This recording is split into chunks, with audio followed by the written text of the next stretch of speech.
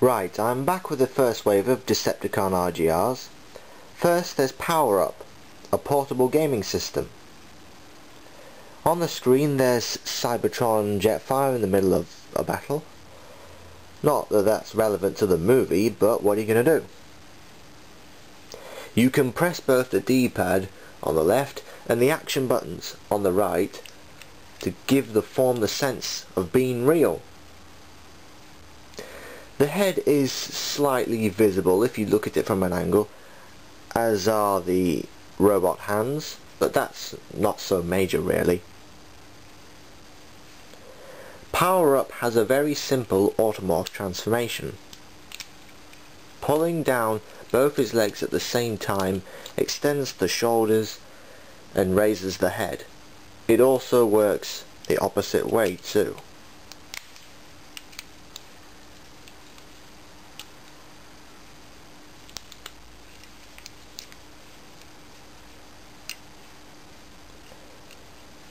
Just pull the arms down.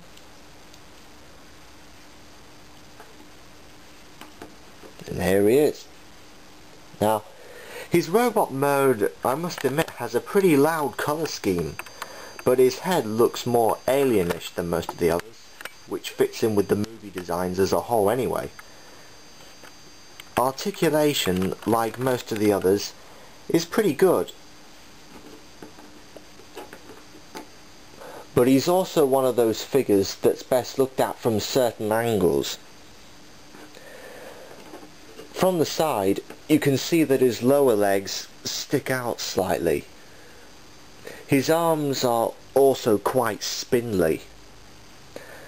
The pincers also don't move much. But overall, I still think he's worth picking up.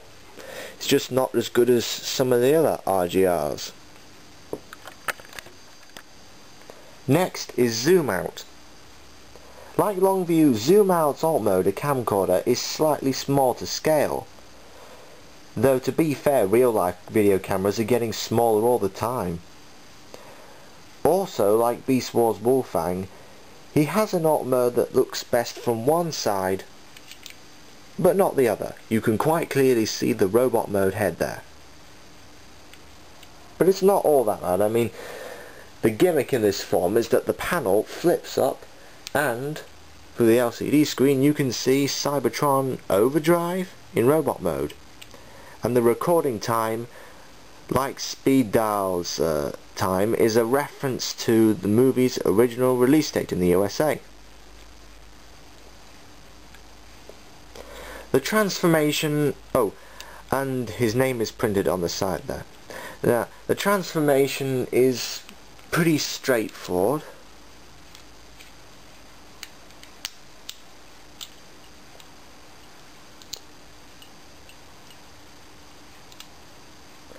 And the LCD panel splits to form wings, which is a nice touch, I must say.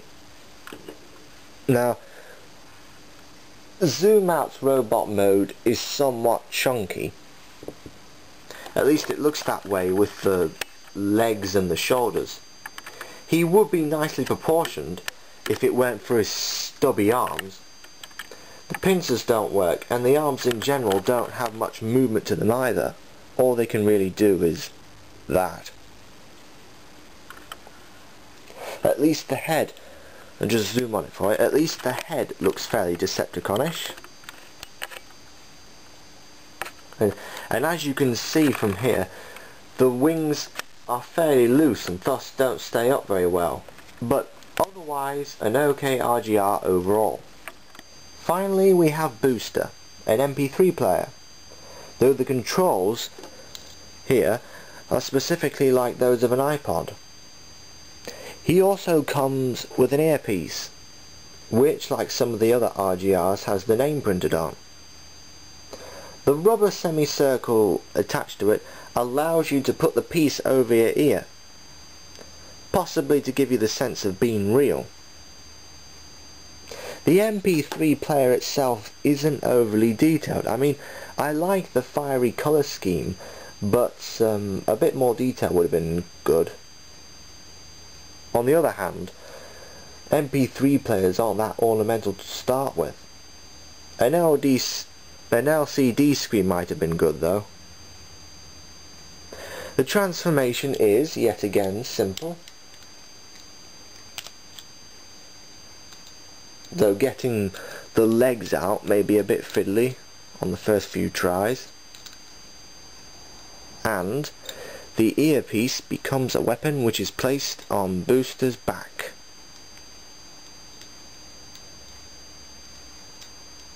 Just fit it in there.